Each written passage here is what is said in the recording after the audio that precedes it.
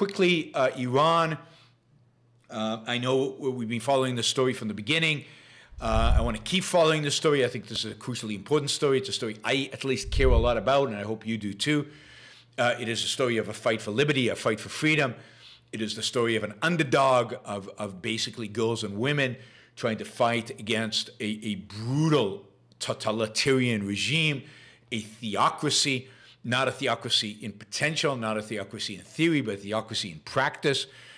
Maybe the only theocracy, well, there are other theocracies in the world, but probably the most dominant, most oppressive theocracy in the world. And it's amazing that the demonstrations by the girls and the women and those men who support them are continuing. They're continuing all over Iran, in small towns and large cities, but they are continuing. They have not grown yet, and they have not to the size of a real revolution. There's no sign, sadly, that there is any real change brewing within the regime itself.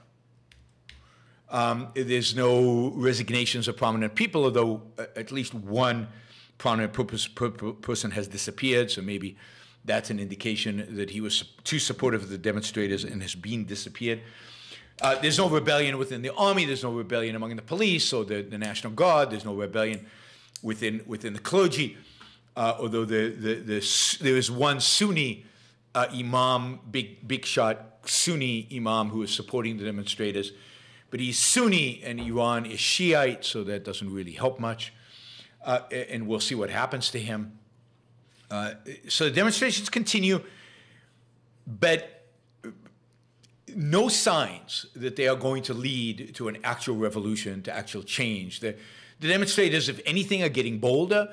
They're calling more and more for regime change, not just for uplifting this law or that law, but actual regime change. So I give them a huge amount of credit for that. And again, they're all over Iran. There are some indications that this weekend, the Ayatollah Khamenei, the supreme leader of Iran, has given a green light to the security forces to become a lot more violent and to use a lot more violence against the demonstrators. Supposedly, demonstrators were machine gunned down in parts of northern Iran, particularly in the Kurdistan, in the Kurd area, and in the borders with Azerbaijan. These are ethnic groups that are not part of the majority of the Iranian population. There is also some evidence that the regime is now engaged in full-fledged attacks on the Kurds. Interestingly, just as an aside note, there was an attack yesterday, coordinated attack by both Iran and Turkey, who both view the Kurds as enemies. Turkey attacked the Kurds because supposedly a terrorist attack in Istanbul last week, and the Iranians attacked the Kurds because of, I think, these demonstrations. Both attacked the Kurds in a coordinated effort. They attacked the Kurds in Iraq, so in a third country, in terms of both artillery and missile attacks. So,